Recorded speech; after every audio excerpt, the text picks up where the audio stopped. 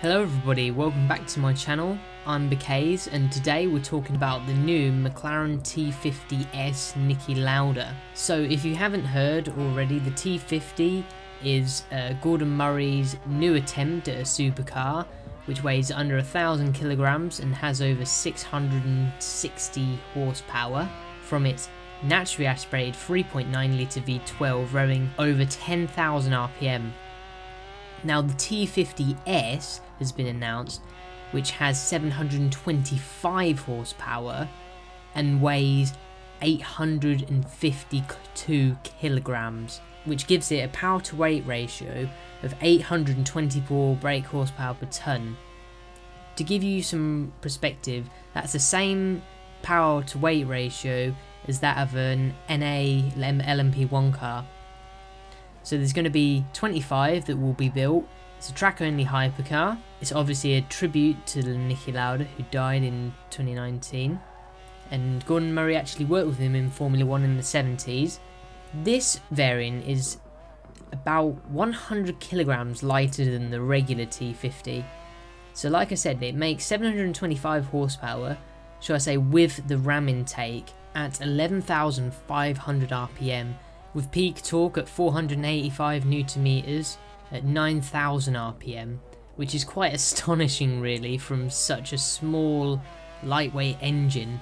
It only weighs 162 kilograms, 16 kilograms shaved off from the regular T.50 road car. The engine produces this amount of power because its compression ratio is on another class entirely, 15:1. Now the last time we saw a road car which was adapted for the racetrack was with the Lamborghini Gallardo.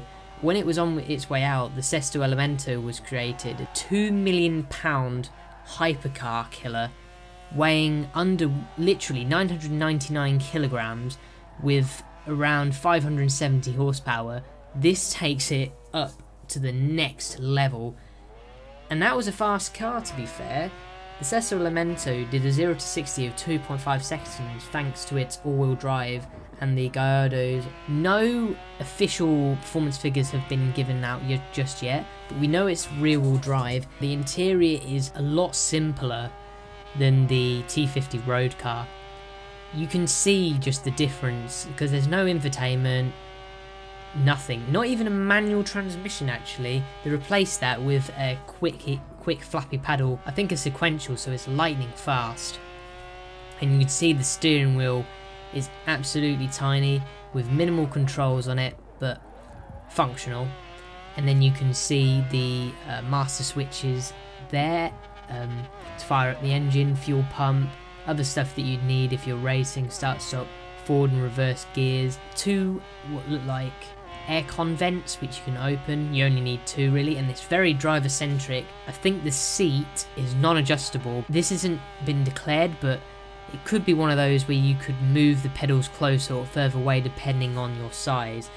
And unlike the T.50 road car, which inspired by the McLaren F1 has 3 seats, so you, the driver in the centre and 2 flanking you, this one has 1 to your left. When you look at this image, so you can take a passenger along for a very quick ride. I think that was also to save weight because you don't need a third passenger in a race car basically. And you've also got this digital readout that can display your aerodynamic information, the gear change indicator, telemetry, lap time, tire pressures, G-forces, and there's also an in-camera video feature that you can use. It looks a lot like a Hot Wheels car, a brilliant design. The wheels and tyres, though are lower profile than the road car, are even lighter, so they've saved weight with every single inch and surface with this car, as well as the gearbox too. The rear of the car is much more aggressive. You can see the aero from the back, and a lot more aggressive diffuser, absolutely monstrously huge. Bodywork at the back does look slightly different with the metallic design at the back above the wheels, that huge rear wing giving that presence, and that massive fin down the middle to help with cornering stability. And because the banks of the exhaust are very close together, it simulates a sound close to 24,000 RPM because you've got both dual exhausts resonating off of each other, as quoted by Gordon Murray. Of course, there will be a select amount of people in this world that will be able to purchase such a toy, really, and even fewer that will be willing to drive them hard anyway. Combine that with the extremely aggressive frontage too. The front splitter comes out quite ways away from the bodywork.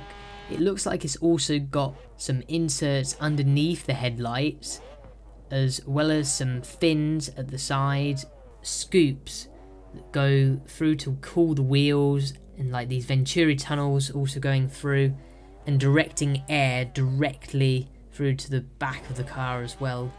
All of which makes this car produce a peak downforce 1500 kilograms, which is absolutely insane. So it can corner at 2.5 G in fast bends and under braking at 3.5 G. Originally, the downforce figure peaked at 1900 kilograms but was dialed back because Gordon Murray didn't want drivers to experience too much cornering forces.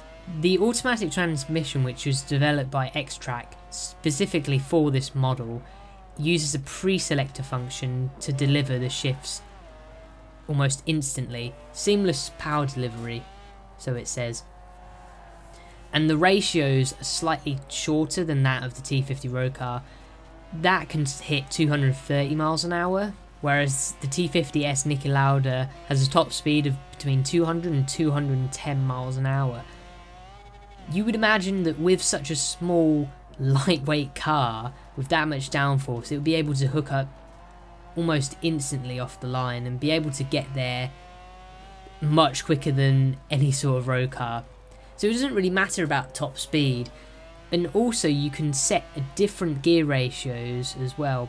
If you was to set it closer, you'd be able to improve the acceleration and cut the maximum to around 170 miles an hour. And it depends on what track you really want to go at. There's no hypothetical times as of yet. Of course, when we're talking about suspension, it's got forged aluminium front and rear double wishbone suspension. So it's the same as the T50, but it's got revised settings to the spring and dampening and anti-roll bars, which would probably be lighter, like I said. Haven't seen anything like it because you look at most race cars these days and they don't have such clean lines like this car. The bodywork is just fabulous to look at. My favourite colour too, orange. Orange brake calipers. And the ride height as well, the stance on it is mega insane. Under 90mm at the front and about 110mm at the back, so it's super low. You probably barely get your hand underneath it, to be fair.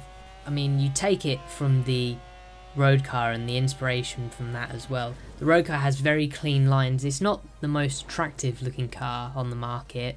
It's certainly there to be sold to enthusiasts. Oh, did I mention that 15 of these have already gone? So like I said, 25 will be built, 15 already gone, so there's 10 more left to purchase. The customers of the T50 will be able to personalise their T50, of course, with it being such a limited run. You probably have any sort of colour choices you want. There'd be a configurator that you could use.